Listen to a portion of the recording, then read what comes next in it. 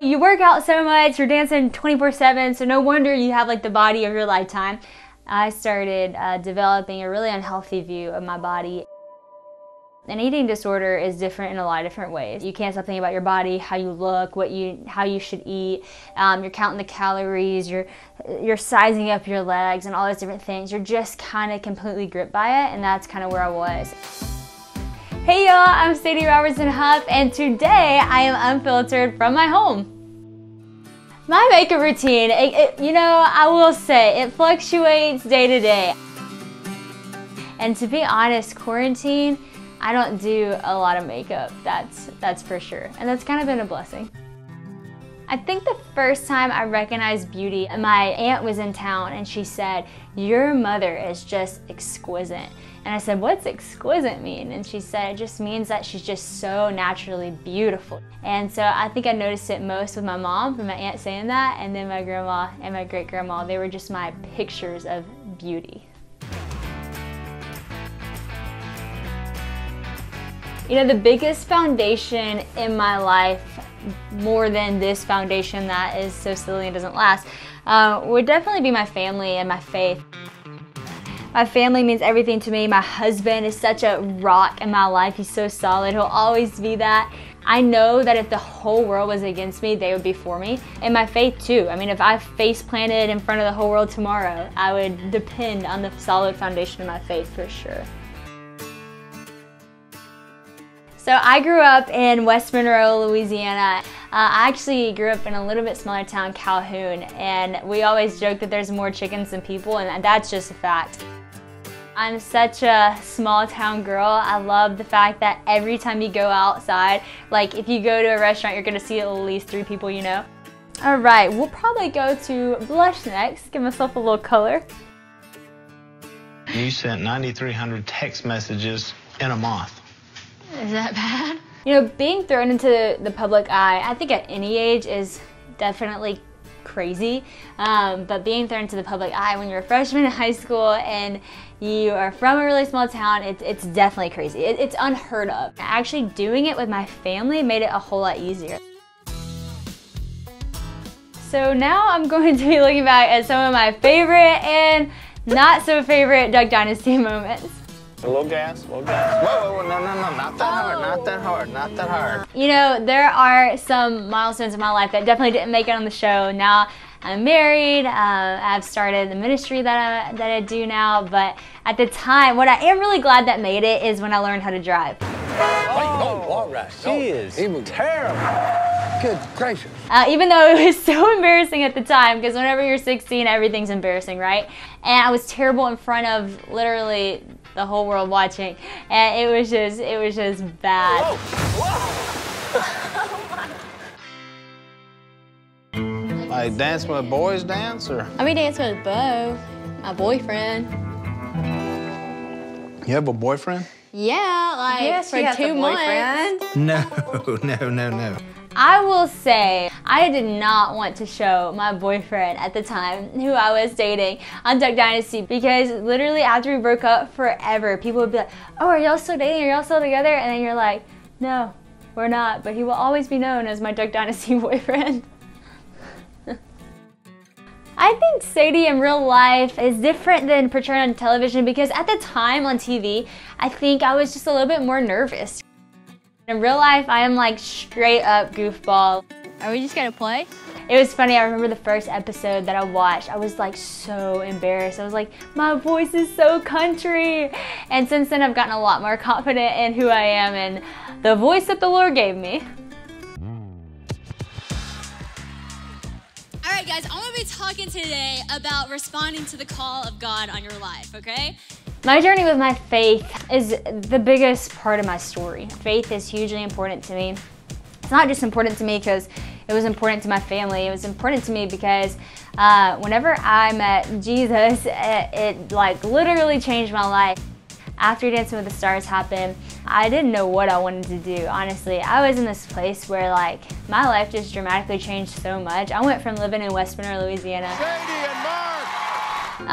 to now being on Dancing with the Stars in Hollywood with 20 million people watching every week, and the spotlight just literally being on me. And There's a million beautiful things that come with that, but a lot of other things come from that too, you know? And for me, I started struggling with a lot of insecurity of who I was because of a lot of people telling me who I am and not really feeling like that was me. I remember thinking these thoughts, like, I don't know how to be that like famous girl that everybody loves and like, you know, follows on Instagram.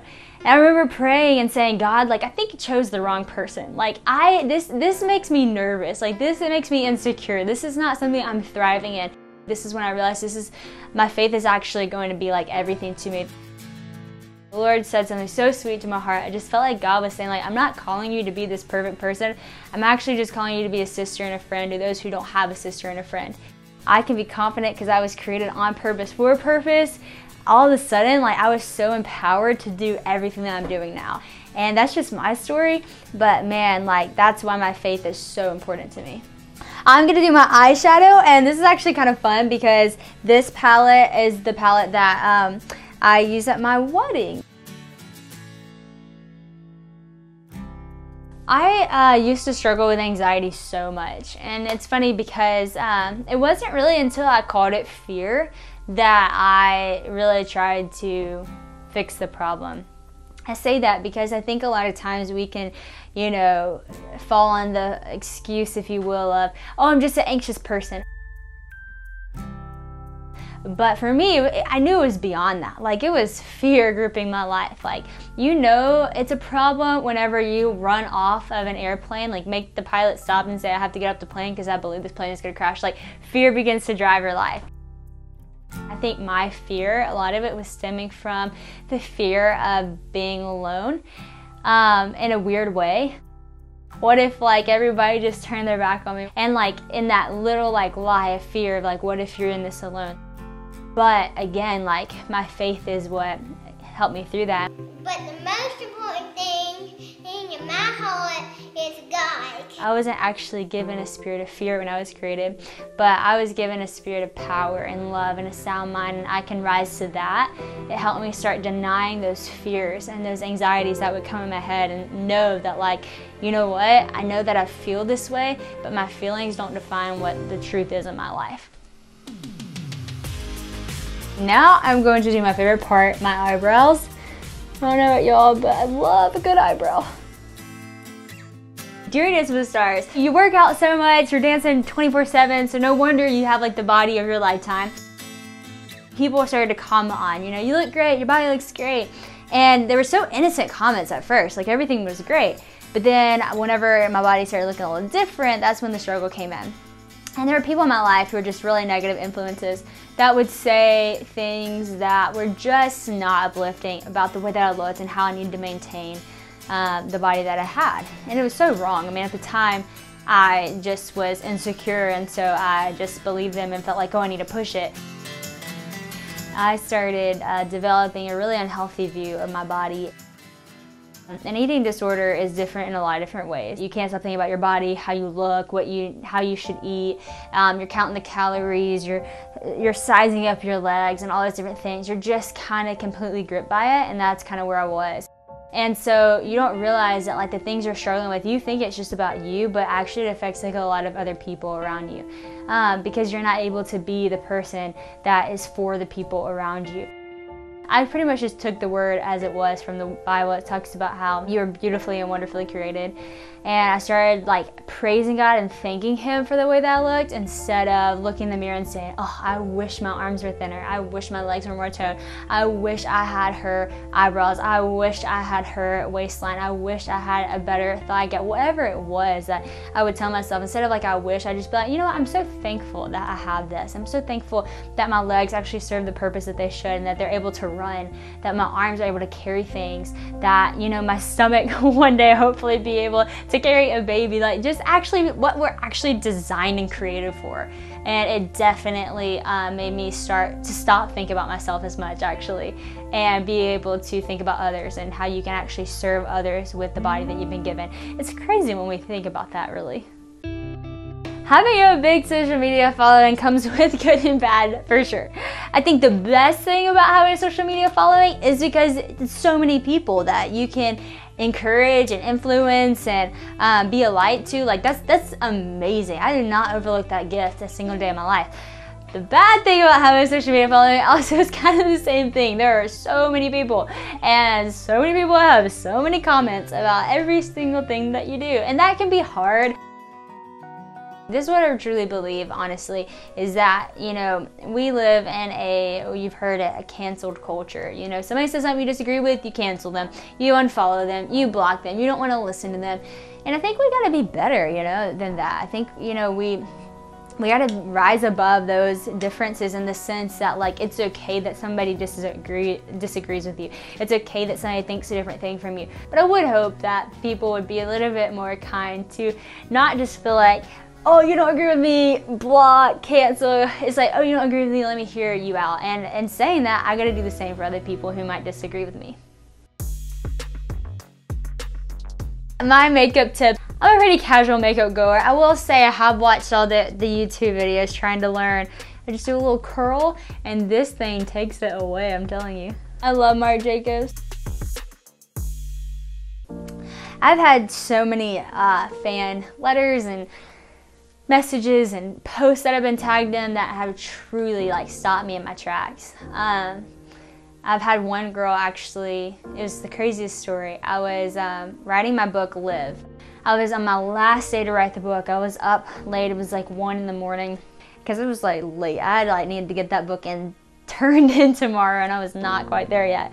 And I was writing about choosing life, and if you're on the brink of death, and if you're considering that your life isn't valuable, I need you to rethink it, because your life was created for purpose, on purpose, all these things. As I'm typing, I felt the weirdest thing in my heart. Kind of talks about the Lord speaking. It's not like it was audible, I just felt it in my heart that I needed to go check my Instagram DMs. And I looked at my messages, and I had a message just come in, and it said, hey Sadie, I just wanted to let you know that I'm gonna take my life tonight. I saw your message on YouTube, you preaching, and it really encouraged me. And I want you to know that before I take my life, that I did watch that. And I don't know why I'm messaging you to tell you that. And she said, but keep doing what you're doing. It's making a difference in the world. And I was like, oh my gosh. When you find love, you find your purpose. Your purpose is to love no matter where you are. And so I messaged her real quick and I said, hey, I hope I caught you in time, but please let's reconsider. Like, I would love to chat with you. And she said, I can't believe you just responded. I'm literally sitting here with my phone in one hand and a bottle of pills in the other. So we all have influence. And when somebody is following you in their life, you never know when they come to you, what they're going through.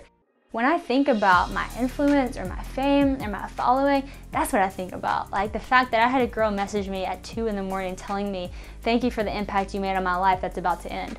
And I was able to encourage her back to life. Sorry, I know I went so deep. While we're doing our makeup in quarantine, this truly is Unfiltered. Now we are continuing on our Marc Jacobs train. This is not sponsored. Not an ad. I wish I spoke up to guys that I dated in the past who just didn't treat me right, to be honest. I wish I spoke up to the guy who was constantly talking about the way that my body looked and could be better. And if I would have just spoken up for myself or stood up for myself, that would have saved me a lot of hurt. However, you do grow from those things.